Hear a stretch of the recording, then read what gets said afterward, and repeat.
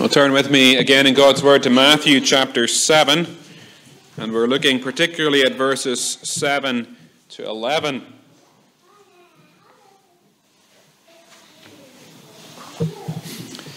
Have you ever given up on prayer? Or have you ever seen anyone give up on prayer? Perhaps it's been the case that there's been an illness, whether in yourself or in someone that you love, and you've prayed for healing, and God hasn't healed. God hasn't answered that prayer. And you think, what's the point? Maybe it's a family member that you've prayed for so long and they've died. And you think, what's the point of praying? God hasn't answered.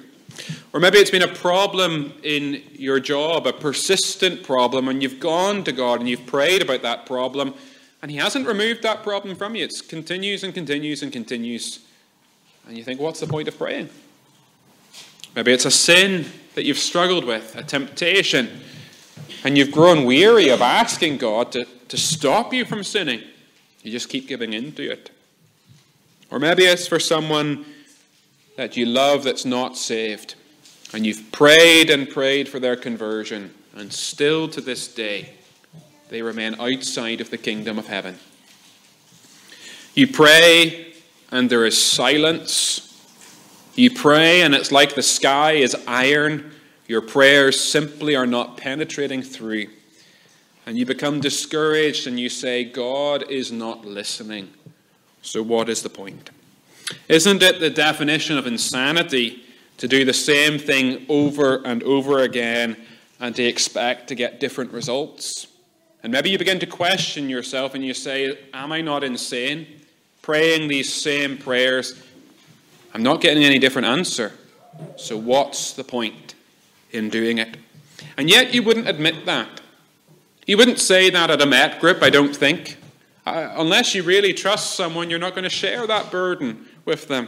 Because we know the scripture says in Psalm 65 verse 2, O you who hear prayer, to you shall all flesh come.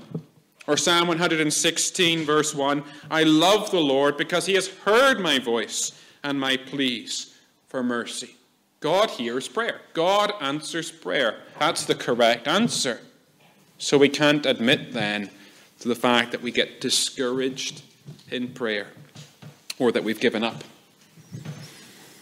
Today, as we think about prayer, I want us to focus on praying for conversions and praying about what we're proposing to try in Wishaw. I want us over these next few months on the Sabbath that we've set aside an afternoon for prayer. I want to take this theme of prayer, to think 4 sermons on prayer and to challenge us about how we pray, particularly about the lost, those that you want to see saved, how we pray about the community here in Airdrie round about us that's in darkness and desperately needs light, and how we pray about a new place, seeking to take the gospel and expand and go out to the ends of the earth. It is prayer that is undoubtedly needed. And yet, as we contemplate prayer, we may say, well, we've tried that before, and we've not seen the answer. Now, I would challenge you there on that point to reconsider. We've prayed about things like this before, and we have seen answers. Sometimes we can be very good at saying, well, there's not been answers. Maybe it's not been the answers that you've anticipated, but there have been answers. We have seen fruit, and the Lord is blessing. But nevertheless, I think we could say, and I think this is fair to say, there have been, well, whether you want to say few answers rather than no answers, or whether you want to say the answers have been less than what was anticipated, or less than what we've asked for. And therefore we think, well, I know we shouldn't give up, but I'm sorely tempted to give up. What are we to do as believers? Well, I want us to ask, why are there no answers, or why are there few answers? And to consider 2 things. First of all, am I asking amiss? Am I asking amiss? Or are we, as a congregation, asking amiss? Are we asking in the wrong way? Are we praying in the wrong way? Not all prayers are equal. The Bible teaches us that we can ask in the wrong way. In James chapter 4, it says, "You ask and do not receive because you ask wrongly to spend it on your passions." A prayer that is just for yourself and for your own passions is not going to be something God is going to give you. So, for example, there could be two people who are praying for a new car. One is praying for a new car because their car is completely broken and they're struggling with their car and they can't get to the places they need to go to and they're finding it financially tight. And so they want the Lord to provide them with something they need.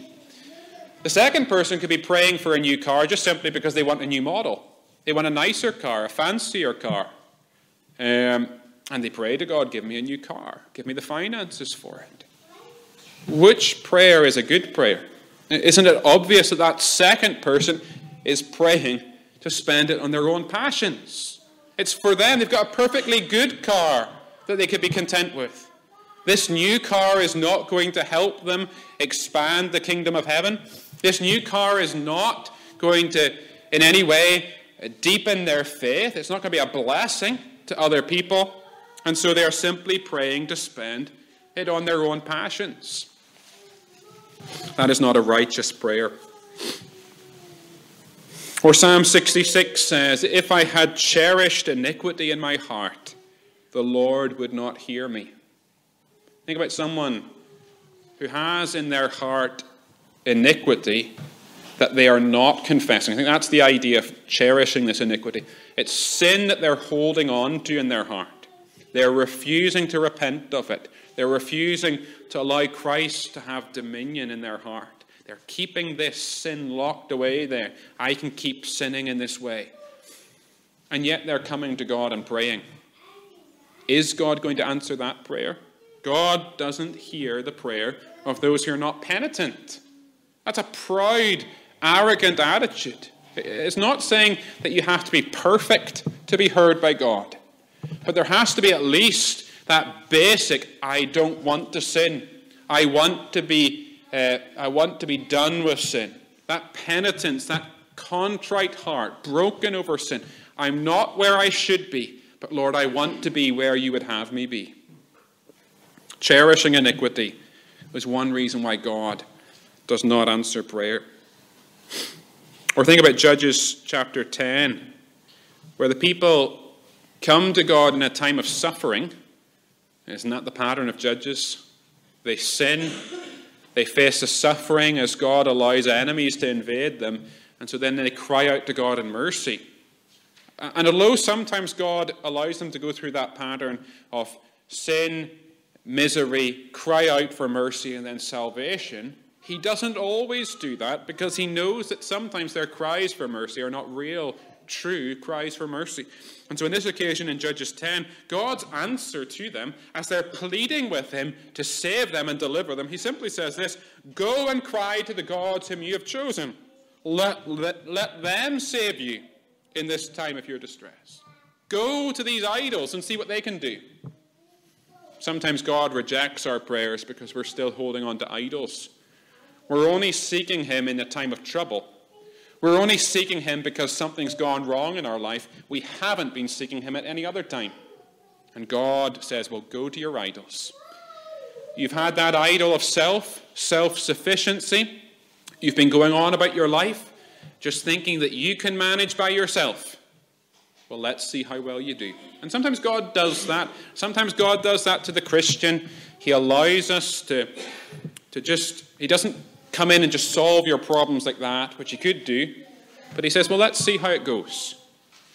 And the appropriate response to that, of course, would be that God's people would humble themselves and confess, yes, we have been wrong to have these idols. Yes, we've been wrong to be self-sufficient, self-dependent. We are totally in the wrong. We see that now.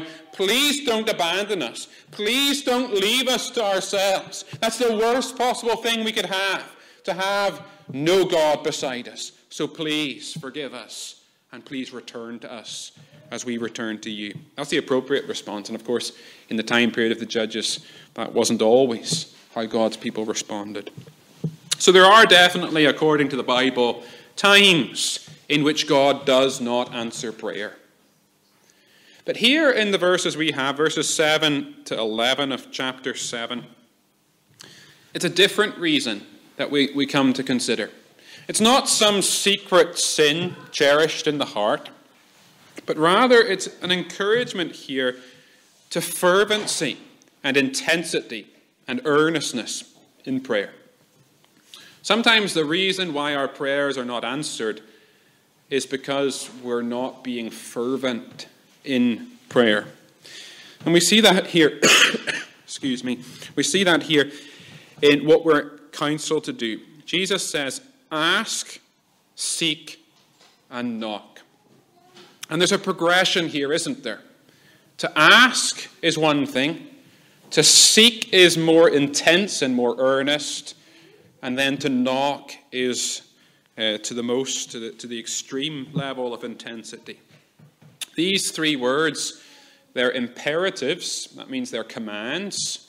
They're things that we should do. Ask, seek, knock. But they are a special type of imperative in the Greek. It's not that you just ask once and then you're done. That you seek once and then you're done. That you knock once and you're done. The type of imperative that these are, there's a continuity in it. You ask and you keep asking. You seek and you keep seeking. You knock and you keep knocking. You don't give up at the first hurdle. Sometimes we go to a door and we knock the door, ring the doorbell, or whatever we do. No one comes, off we go.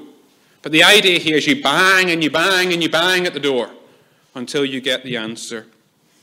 For everyone who asks receives, and the one who seeks finds, and the one who knocks, it will be opened. Friends, I want you to think about your prayer life. And I want you also to think about the prayer life in this congregation. And I want you to ask yourself, are we asking but not seeking? Or are we asking and seeking but not knocking? Are we just engaging at a low level of prayer, a low intensity, a low fervency, a low earnestness? Could we go up a step? To ask implies that we have a need. You don't ask for help unless you need help. To ask shows that we recognize that we're bereft of something. There's a blessing that we need. And it has this idea of faith in it. You ask someone that you know can help you. And so in prayer we ask God, because we know that God as creator, as the God of providence, as our Redeemer, we know that he can do all things. We know that he's powerful. We know that he is willing and able to save. So when we think of the lost, we recognize that we have a need. We recognize that there are people that we want to see saved. We recognize we have a town all around us where there's darkness and death.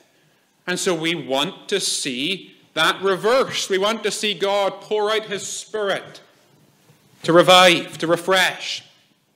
We have a need, and so we go to God and ask, because we recognize that God is the only one who can meet this need. Isn't that not why we pray to God? He is able to save. He is able to save. Do you believe that? Therefore we pray to him. Of course, this applies to anything, not just to salvation, but that's where I'm focusing. You may go away from this sermon and think about another area that you're praying to God about, and that's good as well. But we're focusing particularly on this. But friends, we don't just ask, we should go on to seek. Not just to pray once and forget about it, or to pray a few times, or even just to pray regularly. Let us seek the thing that we are praying for. Seeking is more earnest, isn't it?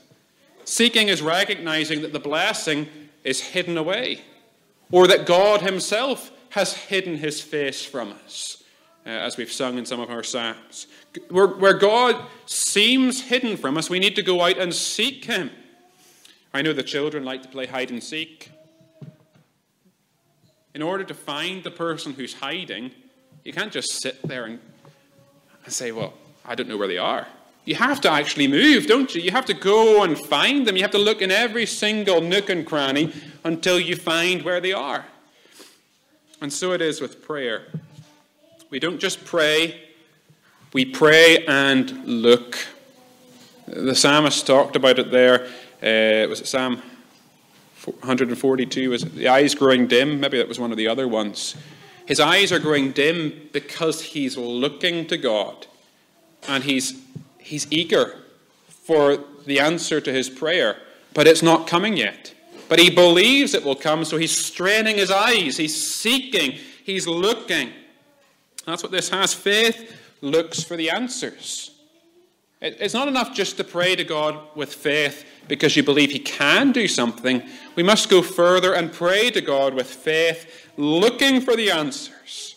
And that looking is active, not passive. I think all too often we're passive. We pray and then we forget we've prayed. And when God answers the prayer, we're just like, oh, right, okay, that's it. But faith looks for the answering of prayer. Are there any signs that God is already working? Are there any signs that God is already answering this prayer? Are there any evidences that God is moving? Are there any signs that the Spirit is being given? Are there any encouragements that God is hearing us, and therefore we're to keep praying, asking, and seeking? That's what it involves. Faith doesn't just ask because God is able to answer. Faith keeps pleading, looking for the answer. But then we move on to knocking. And this is the greatest intensity, isn't it? This is us not being content with waiting, looking. This is us saying to God, I need this blessing, and I need it now. And wasn't there that intensity in many of these psalms that we've been singing? I'm not going to just stand at this door and keep asking. I am going to knock and knock and knock until you answer me, until you come in mercy, until you save. Because we know God desires salvation. We know that God is not willing that any should perish, but that all should come to a knowledge of the truth. We know that God is patient and long-suffering, not because he's disinterested, not because he's not just, but he's patient because he wants repentance.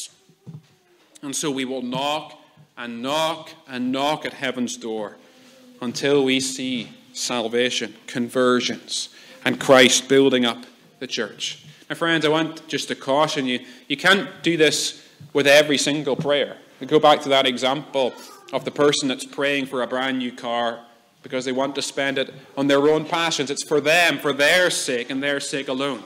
Prayer must be agreeable to God's will. And so I won't encourage you to knock at heaven's door for a blessing that's not agreeable to God's will. That's not the prayer we should continue with.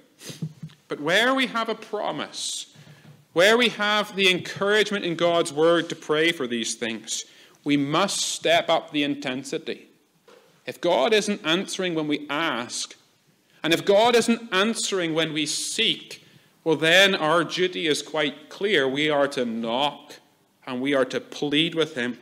We are to go deeper in our prayers. Perhaps, friends, in your own life, and I can look at my own life, I think we all have lessons to learn here. Some of you maybe are asking, and you haven't moved on to the seeking. Or some of you perhaps are seeking and not moving on to the knocking. So we think about ourselves as individuals, and as we think about ourselves as a congregation, is it time for us to step up a gear? Is it time for us to really plead with God for these things, for the lost? We're coming up soon to a mission. The Go team will be coming, God willing, at the end of March, next month. And then we'll be having our annual mission services. Do you want to see people saved? Of course you want to see people saved. We all want to see that. Well, let's ask. Let's seek. And let's knock. And let me give you some examples from the Bible. First of all, the ultimate example is the Lord Jesus Christ himself. Jesus was the expert at asking, seeking, and knocking. Hebrews 5 tells us that in the days of his flesh, Jesus offered up prayers and supplications with loud cries and tears to him who was able to save him from death, and he was heard because of his reverence. Jesus wasn't someone that just gave a simple prayer at a prayer meeting and that was it. Jesus was someone that took himself off early in the morning, late at night, to pour out his heart. Loud cries and tears. Or think of the example of Jacob. Jacob wrestled with God, didn't he? He wrestled with the angel of the Lord. And we're told that Jacob said to him, I will not let you go until you bless me. There's an example of faith. Grappling with God in prayer. I won't let you go until you bless me. In Hosea 12 verse 4 it says about Jacob, he strove with the angel and prevailed. He wept and sought his favor. Or what about for you women? The example of Hannah in 1 Samuel.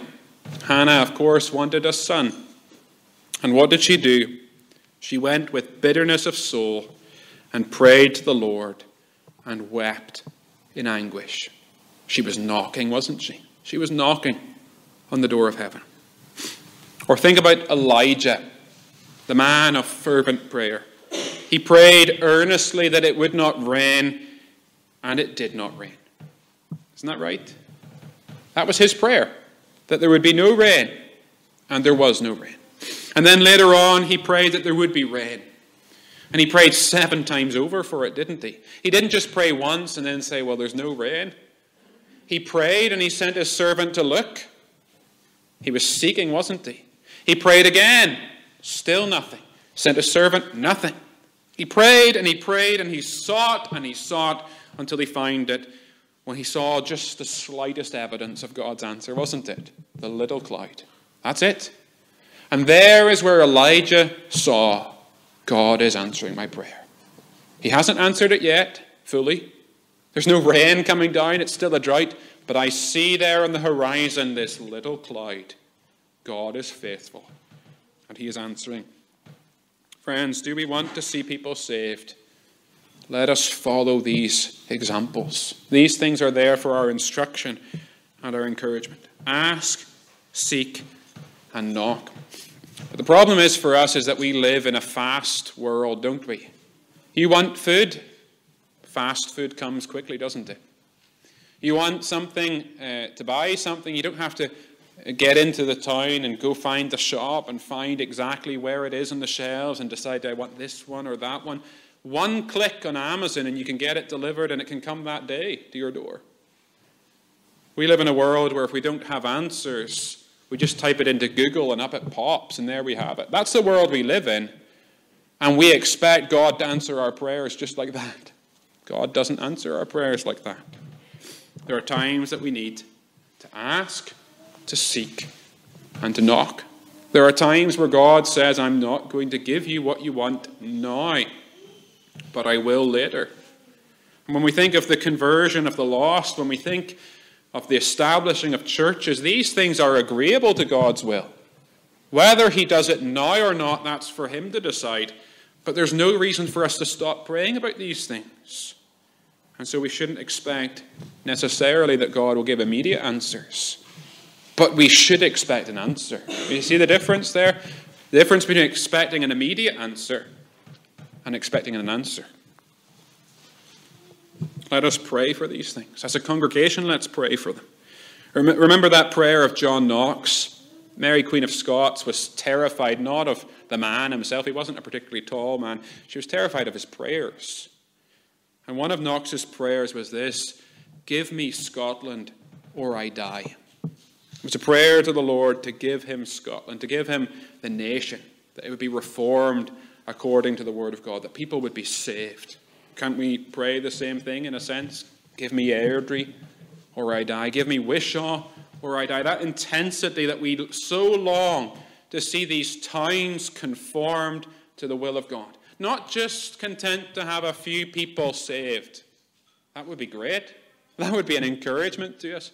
But to see the whole town transformed, that sinners would be so converted that people would notice it, that it would make news, That people would say, they would marvel, look at what's happening in this place. There is salvation. God is working. Friends, examine yourself. Are you praying amiss? Is there sin you're cherishing in your heart? Are you praying just for your own passions? Or is it a case not that there's sin, but that it's time to step it up a gear and to be more intense? But then the second thing I want to ask you, when we consider why there are so few answers to our prayers, is the problem with our view of God? Is our view of God amiss? Do we give up in prayer and we say, God has failed me, God has let me down, or that God's not able to do these things, or God doesn't want to do these things? Well, look at how Jesus challenges us in verses 9 to 11. He uses this example. Which one of you, if his son asks him for bread, will give him a stone?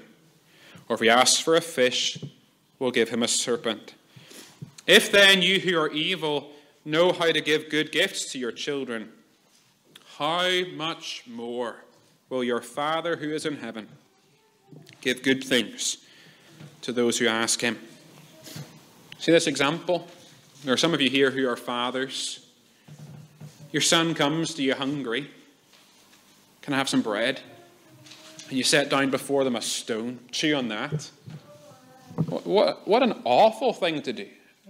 It'd be the most wicked of fathers who would do that. I don't know any father that would do that. You know, there are fathers that are abusive in this world. They may do things like that.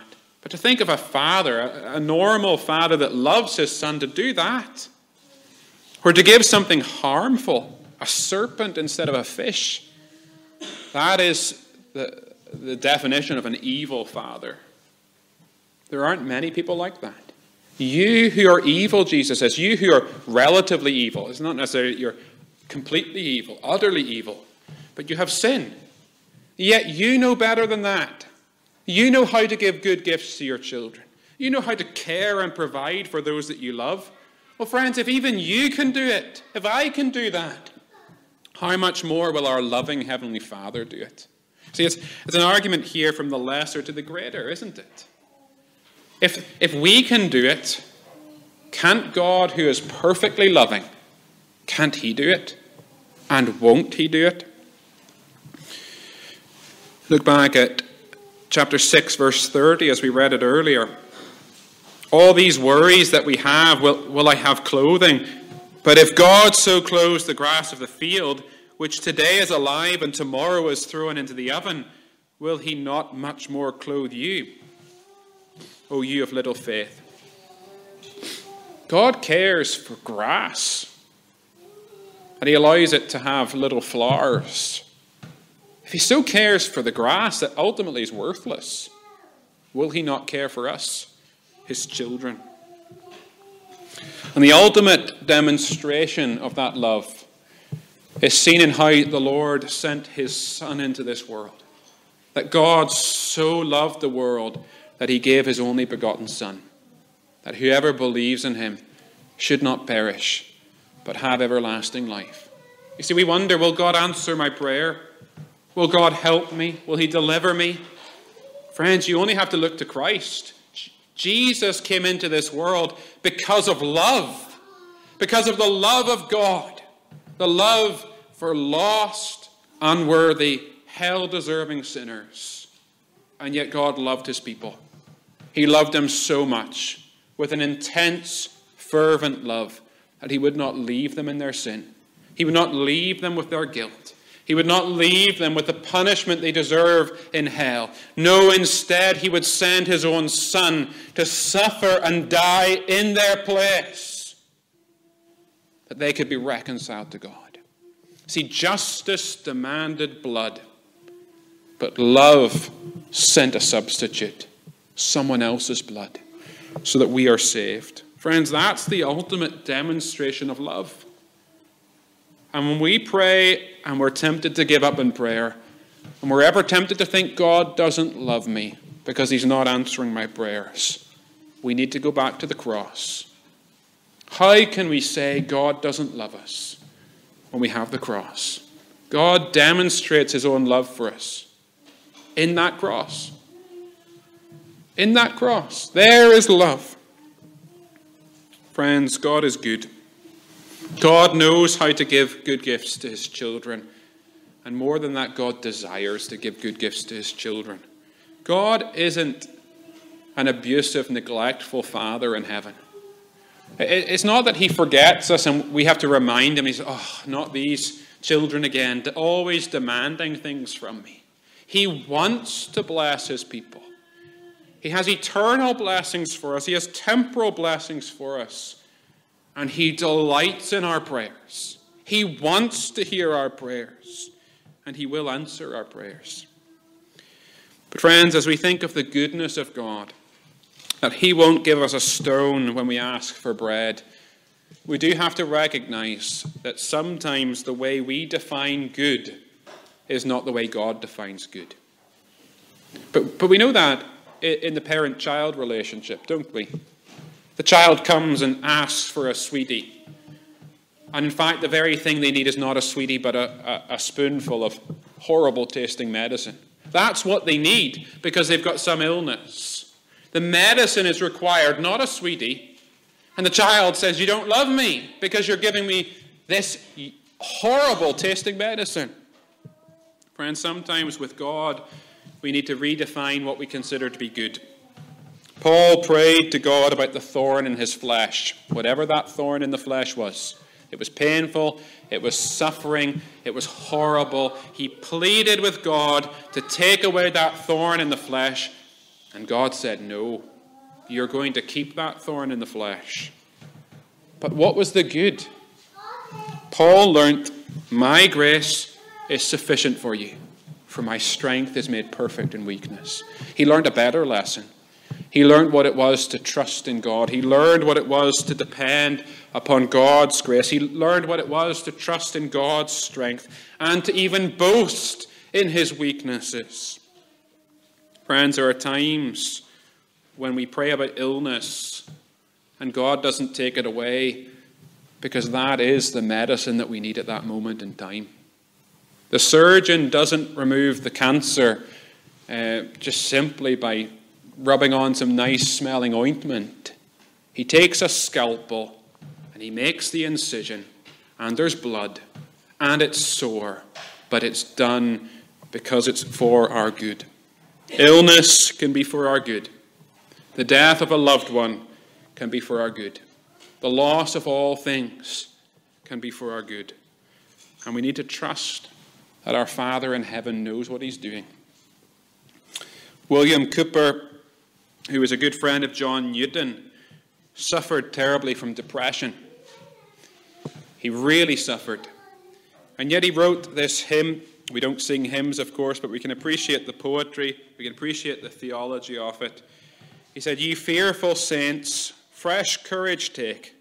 The clouds ye so much dread are big with mercy, and shall break in blessings on your head. Judge not the Lord by feeble sense, but trust him for his grace. Behind a frowning providence, he hides a smiling face.